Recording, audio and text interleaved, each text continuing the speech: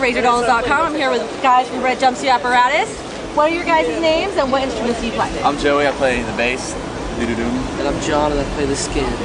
Alright. Well, tell me, first off, where is your band from?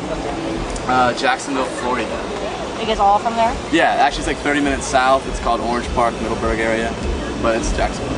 How long have you guys been together?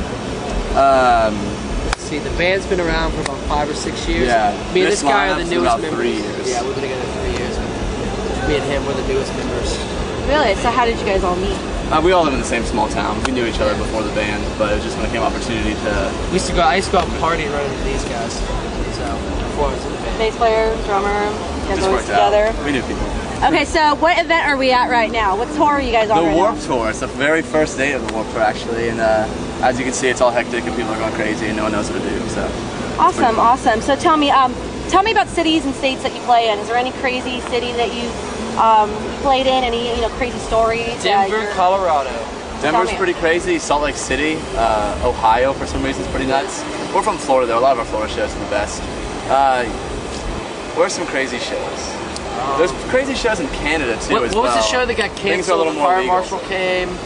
There's almost a riot outside. I'm not exactly sure where that was. We started our first song, and within the first song, the fire marshal came up, grabbed Ronnie's leg, and was like, "Stop right now!" And then the show was shut down. Kids were about to riot. What was the reason why? There's a whole SWAT team there. Too many people. Like, it was a free show. It was a benefit show. You bring in like canned goods, you get it for free. And so many people ended up coming. It was basically shut it down. Oh my god! And that was in Canada. That wasn't in Canada. I don't remember that was. That was in Denver? No, I don't think it was Denver either. Denver, we had a MySpace show, that was a secret show. That was pretty rad. Awesome, awesome. So tell me, who are your major influences? Like, who inspired you to become a musician? John Bonham. Very nice.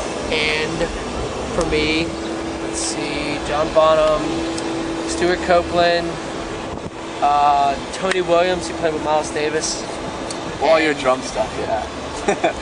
we just Prince and Michael Jackson. Yeah, we love things that everybody else loves. I mean, we grew up listening to bands like, just bands that were out, like as far as like punk rock and like when we were younger, like Newfound Glory, Green Day, all that stuff. A lot of guys in the band like NoFX, Lagwagon, Big Wig. But then we still all loved like Jimi Hendrix, Pink Floyd, Queen, anybody, Ween, Talking Heads. And so everything just kind of like, we all liked so much, it was kind of, it was easy for us to come together as a band and just like sort it out, Any particular like bass player that you really are into? You know what, Flea. Chili Peppers is one of my favorite bands. He's just like the shit. Any one particular drummer that you might be into? John Bonham. I'm more of a Dave Grohl kind of girl. You can't forget about Tommy Lee either. Come on. Of course, you can never forget about Tommy Lee. Who can forget about that? So tell me, what do you guys think of the music scene today? I think it's awesome. Are there any bands that you guys are currently into? Circuit Survive, some of my favorite bands on this tour. I really like Paramore right now because they're awesome, and Haley's a little cutie. So if you ever see this, Paramore. There's a band called Shine Toy Guns that's out right now. They're awesome. Yeah, I've heard of them. Awesome. They're actually really good. We got lucky to play a few shows with them. A band called The Rain Drive. I like those guys a lot. And they're on this tour for a couple of days. I can't really think right now. There's so many. Adina Lake, great band.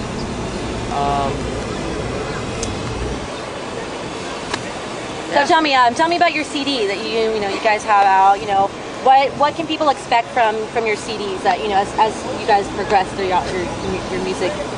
Yeah, it's just we honestly have this thing we just call like Red Jumpsuit songs. Like we are the band Red Jumpsuit Apparatus, and we write these songs like for us that have a certain vibe to them that we just kind of all dig. It's just something that we all like understand very well. I don't know. We kind of put our band category in the category of like Red Jumpsuit Apparatus. Yeah. In Boston. What can your fans expect from you when you They expect it to be real and tell real things that happen to us in every song. Really? Real things that directly affect us. So if you want to know who we are, what we're about, then listen to the album. Don't You Fake It, for example, the first song on the album talks about standing in the crowd. I remember a year ago, I was standing in the crowd waiting for my chance to make it. Looking at other bands going, I can do that. That's the first song on our album.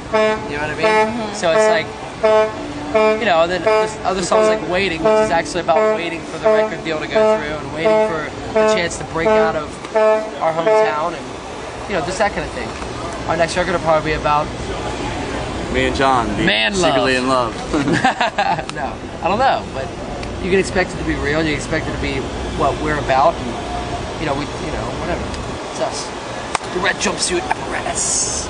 So tell me, how is your groupie intake? Do you guys have any crazy groupie stories? You know what? We have some awesome stories, but we're all pretty much taken. So as far as like when groupies come along, it's more fun to have like fun with them in a different way, I guess, if some of the rock bands do. Do you have any like crazy like stalkerish kind of stories? Not really. Maybe someone might have followed there's you. There's been like times where people have honestly just like jumped on our bus and like come in the bus randomly, or just like I don't know. There's pretty crazy people across the country. So tell me, what are your thoughts on porn? You know what? We're seriously so open-minded that porn is awesome, just like everything else. It's just this thing that's like happens, and like, man, I don't know. Well, me personally, I'm like not against like anything. Do you guys watch porn on tour? You know what? Sometimes we leave it on. Sometimes we go to the Playboy channel on the satellite on the bus. Is there a specific kind of porn that you like to watch? I think there's only one channel we have, so it's kind of just whatever on that. It's more to creep each other out when we have a bus of like 12 dudes, so it's kind of awkward to sit around and all watch porn together, so it's more just to creep I think it's out. pretty cool when two girls... Never mind. Yeah, I'm gonna hear it. Come on. I think it's pretty cool when two girls have the double-sided dildos. And they like play around. Thought like, for razor dolls. It's pretty funny. I think it's funny. Well, tell me, do you guys have any sexual fetishes? Anything that kind of gets you? No, but I will tell you this: when we were recording our record, it was in Hoboken, New Jersey, and there was this like crazy off-the-wall porn shop right on the other side of the train station that sold anything you could ever imagine. So we really went to go find like the bottom end, like the worst, nastiest, the worst things we could to entertain ourselves for a while. So what did we find? Tell them what we found. There was honestly this like really crazy foreign old like these like scat porns. The worst than that. Scat. Like all this scat porn, and it was just. Oh my god. But it's more for the thrill factor than it is. It was funny because we turned it on and all turned away, and then a couple people from the studio that were either working with us or members of the band would walk in and see it on the screen and almost throw up. Yeah, Ronnie walked in and gagged. He was like, "Oh." How long did you guys watch before you turned it off? About the full hour and a half. Yeah. By then we were tired and You're naked. like, I just can't stop watching. I don't know. No, it was really weird actually. What about? If I'm gonna sit down, lay down and like turn on a porn. Let's get a look at his outfit though. Like, and let's imagine this. While John's a natural porn star. Look at him. Okay, go ahead. I don't know. I'm trying to get everyone to imagine what you're like trying to say. Okay, well, tell me, craziest place you've had sex. Craziest. Elevator. Really? I really haven't had sex in a crazy place. I've had one girlfriend my whole life, and I actually have a child on the way, so that would have been the craziest time I've had sex on her, if I could remember that. Woo! Clap. Boy or girl? It's a little girl, and I'm stoked because I want a little girl. When I have my girlfriend. Tell them the name. What's her name? Ella.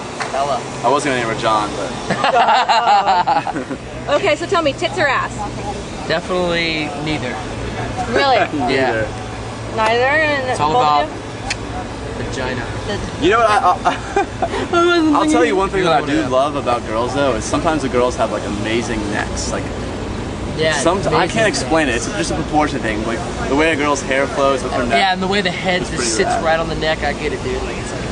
I don't know. Is that weird? No, I mean now when you say that, I think of Britney Spears because she has like a weird looking. When neck. I was younger, I used to think the small of the back was really cute. See, with a girl, I like the dimples on the bottom of the back. The dimples. You know how they have the little dimples in the bottom? I love that. What about you? What do you like on guys? I like right here. Oh, the V's. Yeah, I love that. Oh, you're in luck. I'm tattooed on my V. Can we get another look on that? Look at that. Ow! Show it off. John has 7 tattooed on his sides. So tell me, what's after this? Where are you guys off to next? We're gonna take a little break. Yeah. Warped Tour's over, so we're gonna take September off. The rest of the winter, we're honestly just gonna catch up on our lives, I guess. We've been touring and like being busy for about 2.5 years now. So this September is the longest time we've ever had off, as far as the band is concerned. So we're just seriously probably gonna go crazy. Awesome. Well, you guys have any final words? Anything to tell your fans out there in the porn community? Yeah, rock and roll. Rock and roll. And if I get enough emails, I might actually do a scene, maybe. Awesome. You're getting roped up. Oh, look who it is. Come here. Will, you like porn, right? You know, I saw you all day today. We've entered you. Me. See, that's what I was just talking Are we gonna do a gay porn? Yeah, dude. It's on. We're getting all But this it's on completely camera, straight. right? It's completely straight though. It's completely straight. No, I'm just being funny. Gotta have a jaja.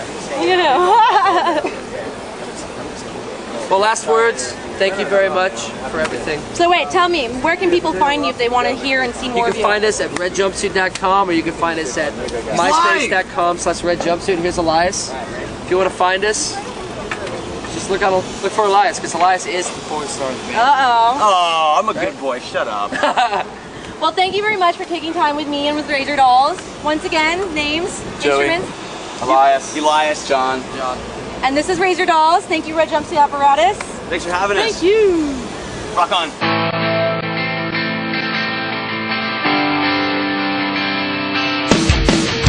Well, she never